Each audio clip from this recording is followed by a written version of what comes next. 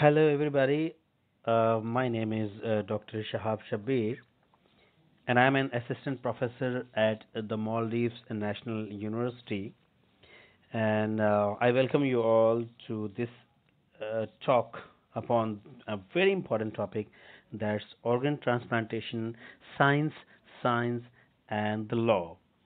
Before I begin, I would like to express my profound gratitude to Express Foundation for Orientation, Research and Training, and particularly to Mustafa sir for providing me an opportunity to speak upon a very important and burning topic of this era, this time, and that is the organ transplantation. So, dear friends, let's move to the serious job. So, I'll be talking about the science, the scientific point of view about this organ transplantation, how it is done, and I'll stick to the layman's language so that everybody in my audience can understand. Then we'll talk about the Indian scenario as well, the importance, why it is needed, and then the religious attitude of towards this organ donation and transplantation, as well as the law that is related to it. So first thing first, let's see what is organ donation. So it is the entire practice of retrieving a human organ from a living or a deceased person who is referred to as a donor and transplanting it into a recipient who is in need. This recipient will be a patient who is suffering from organ failure and who will not survive unless she or he receives an organ replacement. The process of recovering organs is called as retrieval. The organ donation includes, this process includes the donation of organ as well as tissue as well. So the tissue donation is also the process of retrieving or procuring tissues from a living or deceased person who is called as a donor and transplanted into a recipient. Medical science has made tremendous progress in recent times in the field of organ donation and transplantation, with organ donation from one person capable of saving up to 9 lives and improving the lives of many others. However, due to the prevalence of myth about organ donation and the lack of awareness about the topic, particularly in Asia and then in India, a majority of people do not take up this noble cause for the benefit of others. Now let's take a closer look at which organs can be donated. So the different organs that can be donated by a person after death or even while the person is still alive, there are eight in numbers in general. They are like kidneys, okay, and then liver, then heart, then lungs, pancreas, and intestine. The liver, which is sorry, I'm talking about the kidney. Let's start with the kidney, which is an important body part, and it can be donated by a deceased donor. On average, the lifespan of a transplanted kidney is around 9 years, but it varies from individual to individual. Of all organs in the human body, the demand for kidney is the highest, and kidneys are the most frequently donated organs in the world. A kidney disease most likely affects both kidneys at the same time. A living donor can easily donate one kidney to someone and function well for the rest of their lives. Then I talked about liver, so which is also another important organ with primary functions of bile production and excretion of bilirubin, cholesterol, hormones, and drugs, and metabolism of fats, proteins, carbohydrates, enzyme activation, storage of glycogen, vitamins and minerals, synthesis of plasma proteins, blood detoxification, and purification. The liver is the only organ in the human body that can grow cells and regenerate. A donated liver from someone who has died can further be split into two pieces and transplanted into two different people to save their lives. A living donor can have a portion of his or her liver removed to donate to someone, and the remaining portion will regenerate to almost its full previous size. Then comes the heart, which is a muscular organ which pumps blood through the human body. In a person's life, the heart will beat around to 2.5 billion times on average and keep the blood running in the body. After being retrieved from the donor, a heart can survive for 4 to 6 hours only. Then comes lungs, which is single or double lung transplant can be performed from the deceased donors. Additionally, living donors can donate a single lobe from the lungs, though it will not regenerate. Then comes pancreas. A deceased donor pancreas can be transplanted into an ailing patient. A living donor can also donate a portion of the pancreas and still retain pancreas functionality.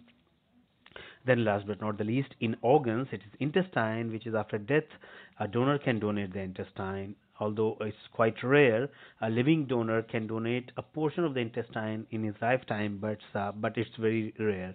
In addition to organs, rather, you can also donate tissues, which can be like corneas of the eyes, then skins, bones, then ligaments, then heart valves. This cornea donation, or generally it's called as eye donation, is the most common tissue donation after kidneys. The cornea is a it's a transparent covering over the eye. It is also the eye's primary focusing element. Recipients who suffer from corneal blindness can gain their sight again after a cornea transplant. In our common layman's language, we call it eye donation. It's actually the cornea donation. So the patients, those who may have been blinded by an accident, infection, or disease, either the entire cornea can be transplanted or it can be transplanted in parts. A cornea transplant is that does not need any anti-rejection drugs in the recipient. So corneas from all ages of recipients are effective as long as the doctors as they are healthy. Then comes the bones. Bones from a deceased donors are used to replace bones of recipients whose bones are cancerous. A bone transplant can be done instead of amputating the cancerous arm. Then skin can also be donated, which can be used as grafting for burn victims, acid attack victims, or post mastectomy or breast reconstruction, amongst the other things. Then a very new kind of research has made it possible to donate your veins as well, and the donated veins are commonly used in surgeries for cardiac bypass. And apart from these, other tissues can also be donated, like muscles, like tendons, ligaments, cartilage, and heart valves. Now, accordingly, the medical system, what is the process of organ donation if we talk about? So, the process is simple. The organ donation can be done from the living person, that is called as a living donation process, and then deceased donation process, which requires different kind of medical, processes. Like the living donation process requires the donor to undergo some medical tests and evaluations to check and confirm that his or her medical compatibility with the recipient is there. Then the living donor's medical compatibility is confirmed by a doctor. Only after all the tests have positively confirmed that the donor is compatible with the recipients, the transplant can take place. Then the living donor's organs are retrieved surgically by the doctors. They will be stored in special chemical solutions briefly until they are transplanted into the recipient. Then the living donor will need to remain under medical care for a few days as required by the medical process. About the deceased donation process, deceased donor is often someone who has suffered a fatal injury to the head or had brain hemorrhage. He or she is declared brain stem dead by a group of medical experts in a hospital. Then the donor's family has to give consent for the donation before the process of organ retrieval can be carried out. Meanwhile, the donor is kept on life support with the doctors looking after all his or her needs until the retrieval of organs is allowed to move forward. Then suitable recipients for all the organs are identified from a waiting list. They are notified and asked to reach their respective hospitals. After retrieval, the body of the donor is respectfully handed over to the family. So about organ donation and transplantation, this is something. It's people think that it's a new concept, but let me tell you that it's not a new concept. The process of organ transplantation, or you can say donation, it has been there in the pages of history as well. So it is believed that with the recorded history available, it is believed that in AD 300, it was the first time that Comos and Damien, the two brothers, they got the first organ transplantation. The leg of sacristan Deacon Justinian was amputated to treat a cancerous lesion. The leg of another gladiator was retrieved and it was given to two brothers, Cosmos and Damien. So it's like in around 300 AD it happened. Then in 1668, the first successful bone graft happened. It is documented by Job van Minieren. He was a Dutch surgeon and he became the surgeon in Amsterdam in 1635. He showed a great interest in hand surgery, and interesting is a demonstration of flexor tendon repairs on corpses by one of his people, his student, right? He wrote a book which gives a good representation of the state of the art of surgery in the 7th century in Amsterdam. It's up there is a book that is written by him. It is in Dutch, that is the language of Netherlands, and this book talks tells in detail about the bone graft. Then first successful human-to-human bone transplant. It happened in 1878. Then it was the operation in which bone used from a cadaver remained unusual because there was no way to process and preserve human tissue, so it was transplanted. Then 1905, that is in 1905, 9th August 1905, the first successful cornea transplant by Dr. Edward Zirm was done, and the Zirm actually first met blinded in both eyes, called as Gloger. At the same time, a boy was brought to his clinic after an accident that left metal pieces in his eyes. The attempt to save boy's eyes were unsuccessful. Zerm included them, taken them and saved the corneas for transplantation into Gloger's eyes. Although complications affected one eye, but it was believed to be the first cornea transplant done by Otto Zerm. Then in December 1954, first kidney transplantation was done. A pioneer medical team that also received the Emery Prize of 1961, that is of the American Academy of Arts and Science, because they brought the first process ever of kidney transplantation to the world. The pioneer medical team included Dr. Harrison, Joseph A. Murray, and Dr. John P. Merrill.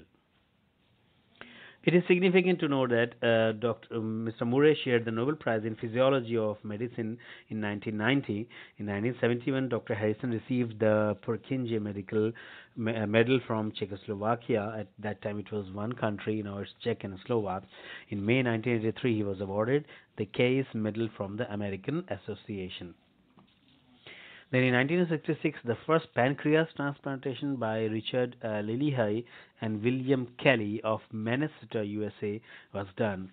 Like pancreas along with kidney and duodenum was transplanted into a 28 years old woman, and her blood sugar level decreased immediately after the transplantation, but eventually she died 3 months later from pulmonary embolism. In 1979, the first living related partial pancreas transplantation was done. Then a few more historical events regarding organ transplantation that was done. Like in 1937, the first artificial heart was created. In 1946, the first heterotopic heart transplantation was done. 1946 was the same year the first transfer of complex heart lung was done. In 47, that is 1947, the first isolated lung transplantation happened. Then in 1948, the first liver transplantation happened. In 1951, the world's first orthotopic heart transplant without the use of cardiopulmonary bypass was done. In 1952, the world's first mammarono-coronary bypass surgery was done. Then in 1954, first transplant second head dog was done, and this was done by a person. His name was Vladimir Petrovich Demikov. He was a Russian doctor, and most of these operations and transplantations were done by him. Then in 1967, the world's first successful human-to-human heart transplantation was done. It was done by Christian Neethling Barnard. He was a South African cardiac surgeon who performed this heart transplantation. Then, following the first successful kidney transplant in 1953 in the US, Barnard performed the first kidney transplantation in South Africa in October 1967. Then, in 1979, the first successful live donor partial pancreas transplantation was done by Dr. David E. Sutherland. India also had been a champion, and in 2005, the first successful ovarian transplantation was done by Dr. P. N. Mahatre of Wadia Hospital in Mumbai. Then more researches were done in the area of medical, in the medical area, I would say, and then more researches in transplantation of organs were done, and the first successful transplantation of face, surprisingly, like 80% of face transplantation was done in 2008. That was done by Maria Siminov of Cleveland, USA. Then let's talk about the science of transplantation. That what is the medical process like? How medical see medical system, medical science. So the types of transplantation that is approved by the medical science is called as like autograft, then allograft or allotransplantation, then isograft, then xenograft and xenotransplantation, then split transplantation, domino transplantation, and all. In brief, I'll talk about all these processes and then we'll go to other facts. Like autotransplantation is the transplantation of a tissue to the same person. Sometimes this is done with surplus tissue or tissue that can regenerate or tissues more desperately needed elsewhere, for example, skin graft or vein extraction of CABG, etc. Then sometimes an autograft is done to remove the tissue and then treat it to the person before returning it. Then, what is allograft as per medical science? It's a transplantation of one organ or an organ or a tissue between two genetically non-identical members of the same species. Most human tissues and organ transplantations are generally allografts in medical terminology. Due to the genetic difference between the organs and the recipient's immune system will identify the organ as foreign and attempt to destroy it, causing transplantation rejection. So the risk of transplantation rejection can be estimated by measuring the panel reactive antibody level. Then there's another process called as isograft, which is a subset of allograft in which organs or tissues are transplanted from a donor to a genetically identical recipient, such as an identical twin. Then isografts are differentiated from other types of transplants because while they are anatomically identical to allografts, they do not trigger an immune response. Then another very important and very, you can say, innovative area in the medical science is called as xenograft and xenotransplantation, which is a transplantation of organ tissues from one species to another. An example is like porcine heart valve transplantation, which is quite common and successful. Then another example is like from fish to non-human primate. It's called a piscine primate transplant of tissues. Say for instance, like in layman's language, if I'm speaking, if telling you, it's like taking heart from a monkey, giving it to a human being, likewise like that, right? It's called as xenotransplantation. In general language, it's like taking organs from one species to another, from animals, and giving it to the humans. This will actually help people who are waiting for the organ transplantation things to be done. Now let's see about the statistics of organ transplantation and the importance. Uh, 4 lakh people die every year in India waiting for an organ to be transplanted to them. At every 10,000 needy people, there's just one donor available in India. That's why there's a high requirement of organs actually, and the transplantation is a very important process to be done in the medical area today. Like there is data from USA. It says that two-thirds of the individuals waiting for an organ transplantation in 2011 were 50 years old or older. That year alone, 2,242 deceased donors were between 50 to 64 years of age. 595 deceased donors were 65 or older. In 2011, 17,089 of the 28,535, or 59% of the people transplanted were 50 above. Then look at this economic status of the donor. The top 10 countries, it's like USA, UK, France, Germany, Japan, Netherlands, Sweden, Canada, Spain, and Italy. Mostly European nations are in need and they have got good money as well, but they're not getting organs. So, with this, it can be estimated that this market of organ donation or the organ market is a booming market. and this booming market actually attracts the mafia and the wrongful people into its fold. So we cannot deny the process, or you cannot deny the existence of organ trafficking, and it's happening actually. A lot of countries have reported. There are some hidden reports, some conspiracy theories as well, and it actually says that the illegal organ trafficking market is booming on a higher scale. Dear friends, that's all for part 1. Rest I'll discuss in the second part. Make sure to tune in. Take care till we meet next. Goodbye. Jai Hind.